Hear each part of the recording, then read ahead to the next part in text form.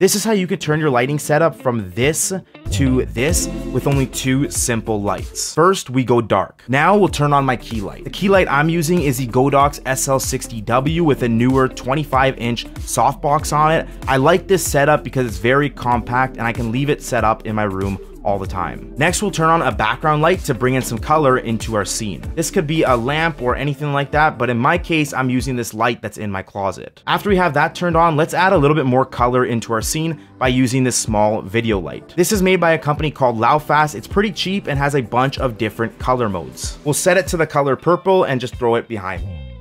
And there you have it, a good looking lighting setup with only 2 lights.